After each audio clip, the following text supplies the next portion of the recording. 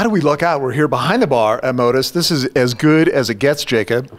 Yeah, welcome. This is kind of the cockpit that you see that the guys will be cranking out 200 to 300 drinks a night. Man, they're fired up. I know I walk in sometimes. It's packed. The bartenders are cranking away, having a blast.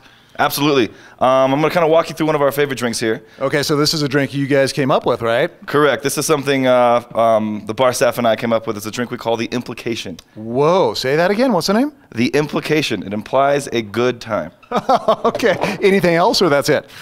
There's a TV show we watch called Always Sunny in Philadelphia. And it's just a bit they run on the show, and we made ourselves laugh multiple times behind the bar and decided to come up with a drink. So what I love, you guys are so creative. You're not only coming up with the drinks, but the staff here having a blast coming up with names for the drinks, which are just as fun as the drinks themselves. Absolutely. A lot of the times the name comes first, and then we work around the name. I like it. Yeah, just to challenge ourselves. Okay, so what's going on with this drink? You're starting from scratch here, literally, as are all the drinks here. So you got a glass, you got ice. What happens next? Of course. So this is a bourbon and mezcal drink mixed with Italian Amaros, which is kind of a selfish decision on our point because it's really just like what we like to drink. Interesting. And we're kind of pushing it on you guys, but it works out great for everybody in the end. It's a win-win, right? It is. All right, so here we go. We're firing it up. So what's this? This is Buffalo Trace. Every bourbon cocktail in our restaurant is going to be made with Buffalo Trace. Nice. In our well, this is going to be our mezcal, kind of bringing this drink into a smokier direction, kind of spicing things up, staying away from your typical bourbon-based cocktails. And it really does have that smoky undertone, right? I love that. Absolutely, yeah. This is a very complex spirit-forward cocktail. There's going to be lots of things happening when you drink this all at the same time. Okay, like it. Complex. A cardamom-based Italian Amaro. Something you don't hear all the time, right? Not at all, no. And this is an artichoke-based Italian Amaro. Don't hear that all the time either, right? Nope, especially with bourbon and mezcal.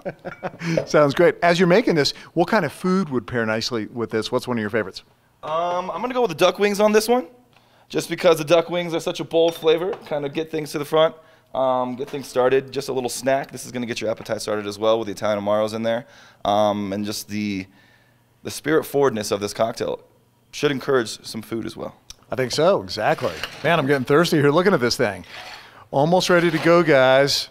Here on location at the bar at Modus, you can see these genuinely are craft cocktails.